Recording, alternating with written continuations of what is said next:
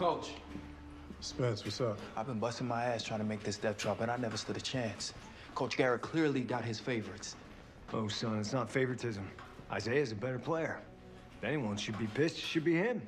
Coach, this is... That scholarship you're here on, that was Isaiah's. Coach Kenny would only come work for me if the scholarship went to you. Is that true? It's slightly more complicated than that, but... Look, Spence, I believe in your talent. And you're lucky he does, 11, because I haven't seen it yet. Can you play? Sure. So can everyone else on this team. I've been coming in and I've been putting in the work, Coach. There's a saying. Success is rented, not owned. And that rent is due every day. Your problem is you're trying to pay with the currency of what you accomplished in high school. But your ego won't allow you to see that.